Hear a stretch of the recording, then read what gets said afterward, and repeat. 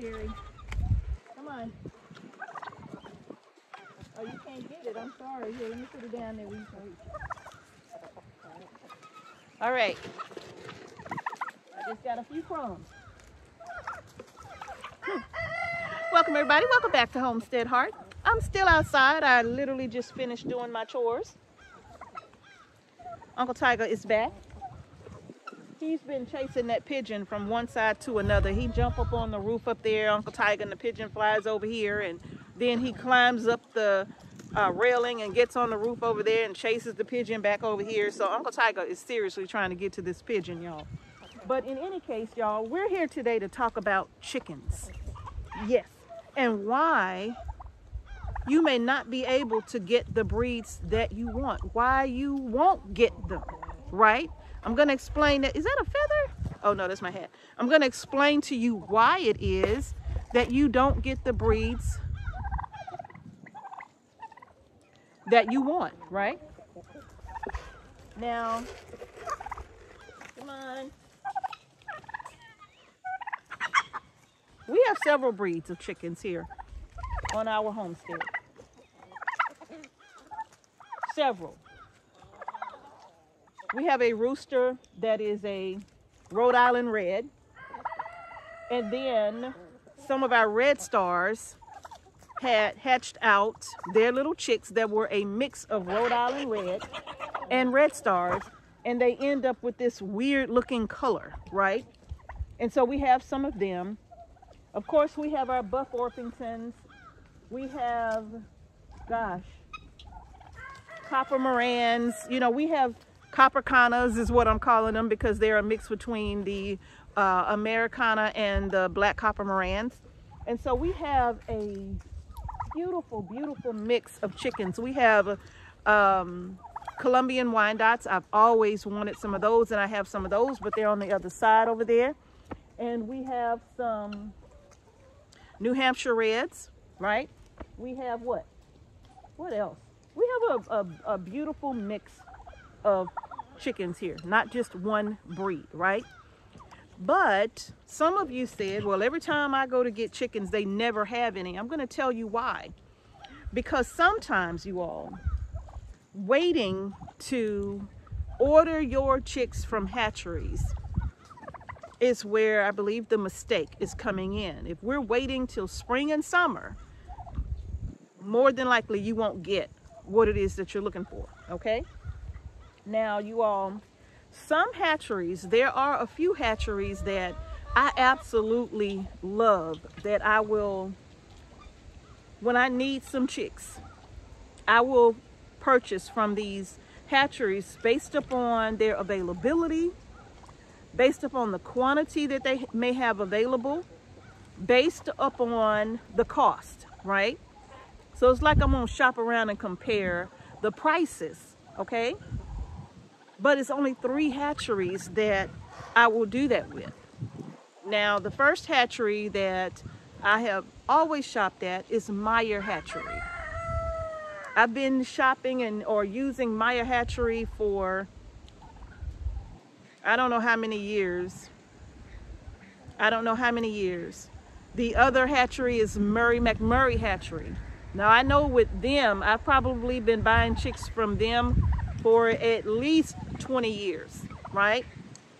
At least 20 years from Murray McMurray Hatchery. They are a very good hatchery. And then the third hatchery that I will use, because they do have very reasonable prices, but they don't offer a big selection of breeds of chickens, if you will. But if they have what you want, not only are they wonderful breeds, we've used them several times in the past for our guineas as well. That's where we got our guineas from. Their prices are wonderful. You can't beat their prices. They just don't have a large selection, but you can't beat their prices, right? And that's going to be Ideal Poultry. Ideal Poultry. So we use Meyer Hatchery, Murray McMurray Hatchery, and Ideal Poultry. Those are the 3 that we used. And no, we're not sponsored by any of these places, but I'm just telling you what we have used in the past, right? Y'all, I got my hat on because I'm cold. It's beginning to warm up just a little bit, but earlier my hands were numb coming out here. Gosh, what are they doing back over there? There's some loud equipment back there. They may be doing something with their hay fields back over there. But in any case, you all, that's all I got. But in any case, those are the hatcheries that we use whenever we feel the need to order a specific breed, right?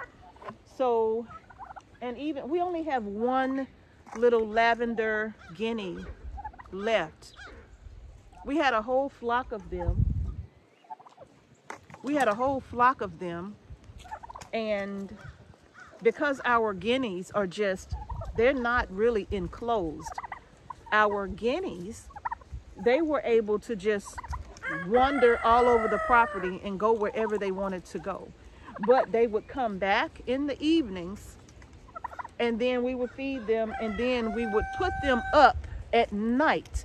But in the mornings, they were not confined to a chicken run. Like we keep our chicks here, they were never confined to a run. That's the last one that we have. We had a total of about 12, and this is the last one. We had a dog kill about 5 of them all at once, not our dogs. We had a dog to kill about 5 or 6 of them all at once, right? And then we found the remains of a couple of others way back on the property.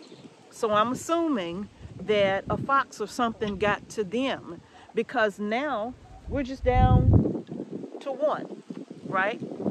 And so when we get ready to order guineas again, we will be using one of those hatcheries. More than likely it's going to be Ideal Poultry for our guineas, because they have the best prices for the guineas, and their minimum quantity requirement is not as high as some of the others, okay? So now, and even though we have, like, I think you can order, I don't remember exactly, but I think you can order like a minimum of 6 or something like that. And depending upon when you get them, that's fine. They don't come in cold. We've never had any to come in dead. They always come in happy and healthy, you know. But we would order a multiple breeds of guineas as well. Like we had the pearl guineas, the pied, the lavender, you know. And now we're just down to that one little lavender guinea. So we'll be ordering more guineas. Mrs. HY, why do you all have those loud things on your homestead? They are so loud. Well, number one, typically they are not anywhere near our house when it's time for us to rest, right? So they're not a problem because they're here. But throughout the day, yes, they're loud, and yes, we can hear them. But are they worth it for us? Absolutely. Just simply because we used to have a really big tick problem. Really big tick problem here, that we couldn't come outside without coming back in, and there would be ticks stuck to our pants, you know. It was ridiculous, right? And over the years, having the guineas here, our tick problem has been reduced drastically. So the guineas really do play a very important role when it comes to eating ticks and other unwanted pests that you may have on your homestead. Now, all right, now getting back to the chicks. The reason why you don't have the breeds that you may want, the reason why you can't ever seem to buy the breeds that you want, right? Because they're always what? Always sold out. No matter what, you can't find it anywhere. I remember when we were talking about our favorite breed of chicken, which is the Buff Orpington, because they are excellent meat birds once they have kind of gone past what they could do on the homestead in regard to laying eggs. But they lay an abundance of eggs, right? They are heavy producers when it comes to laying those big, beautiful brown eggs. All of our egg layers are brown egg layers, right? We prefer brown eggs over the white eggs. We prefer brown eggs. So we don't have any egg layers that lay white eggs that we eat. Our entire flock are brown, okay? Now, the Buff Orpington is also a great mama hen, okay? She's a great mama hen, you all. She loves to sit on her eggs, hatch out her babies, and she's very, very good at taking care of those little babies. She really is. Now, we have some black copper Morans, and typically, from what I've read, black copper Morans should not be broody, right? They shouldn't go broody. They don't, typically, it's not normally their behavior. Well, we had a black copper Moran that went broody and hatched out about 5 chicks. Not only was she broody, but she was the meanest. She is the meanest mama ever. I mean, she's mean. Mean. Right? She literally tried to attack us if we got too close to her little biddies, right? Hey, we understood. Do your job in protecting your babies. We understood. So we would back off, right? There was no, let me see the cute little chick. Those feathers come up and she would come right at you and jump at you. She was not afraid to defend her little ones. So this was a copper Moran. Very strange. But she goes broody and she hatched out her babies. All right. Now, we have some Colombian Wyandottes here. We even have some splash Morans here, right? What else do we have? Barred rocks. Gosh. We have so many different varieties out here. We have some New Hampshire Reds here. What else? Just a lot of different breeds of chickens. But the reason why you can't find them and why they're always sold out is because you wait too late to order them. Deciding in March or April that you want to get a new flock of chicks, that's perfectly fine. Normally places like Tractor Supply will start getting them in spring, and you can get them from maybe a local Tractor Supply, or perhaps there are some breeds that they may still have available when you go online to the hatcheries to order them. But there are some breeds that if you wait till April and May to try to order them, they will not have them available for you, okay? Because they will have sold out. Yes, sold out by April, May, and won't be available. They'll tell you this breed will not be available again until 2024 or 2025, right? They'll tell you. And so you may wait till 2024 to try to order that breed. But here's the thing. Here's the tip and the big secret right here. If there's a particular breed, like for example, people love the Lavender Orpington. The Lavender Orpington is a beautiful, beautiful bird. Beautiful chicken breed, right? Do I particularly want to spend $20 on one chick? No. So I'm not interested in getting a Lavender Orpington, right? But for those who want Lavender Orpingtons, if you wait till April or May to order them, they may be sold out and they won't be available again until the next season. Now, the next season, you all, when is that? It's actually right now, okay? Right now is the best time to order your chicks for the 2024 season. I kid you not. So if there are breeds that you want, if there are buffs that you want, lavenders that you want, maybe some rare breeds even that you want, you know, then now is the best time. This is November. Typically in November, around the first week or so of November, that's when the hatcheries will start to release their breed availability for 2024. So what you're doing is not ordering them to get them right now. You're pre-ordering them to get them in 2024. Now, the beautiful thing about that is you can go in and you can look at the availability dates for the breed that you want. and you can choose when you want those breeds shipped to you. Yes, you pay for them in advance, but you do get a chance to choose what breeds you want. You may want to mix and match your flock, which is good. I love seeing the different breeds out here. Many of them have different temperaments. You know, some of them are very, very mild-mannered, love for you to hold them and pet them, and some of them don't want to be bothered, but they may lay some beautiful eggs, right? And so you have to decide what breed of chicken you want. Do you want a breed that is quiet, right? That doesn't crow, that doesn't, you know, cackle all the time, right? You may want something a little quieter if you live in a suburb, or if you live in the city or an urban area. It doesn't matter. You may want to breed a little bit quieter, and so you can look and see what breeds. There are several of them that you can choose from, and you can make a decision, and then you can go online and pre-order your chicks, and they will come in according to the date that you select. According to the date you select, and then you will have your chicks in hand come whenever you want them. March, April, May, June, whenever you want them to come in, they will be ready for you at that time, right? So when is the best time to get your chicks? Right now, y'all. Right now is the best time to order your chickens from your hatcheries if you want them shipped to you. What happens is, when you place that order, they will confirm your order via email, right? They'll confirm your ship date, all of that via email, right?